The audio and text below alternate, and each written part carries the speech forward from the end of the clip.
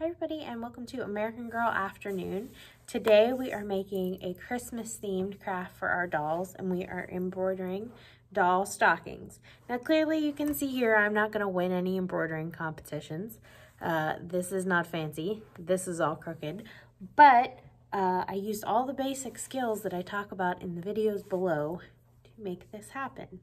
So you are going to be making, oops, this is the hanger, stockings for your dolls. There are make and take kits available where everything is included. You're going to get the stocking, you're going to get a needle, and you're going to get thread.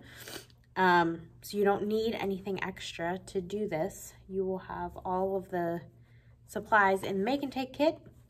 And if you're new to sewing, be sure to check out all the videos that are underneath this on the Children's and Teen Department blog. So that you can learn how to thread your needle, do 3 different types of stitches, and how to end your project. Other than that, I can't wait to see what your stockings look like, so please send me pictures or share them to our social media pages. Have a great day!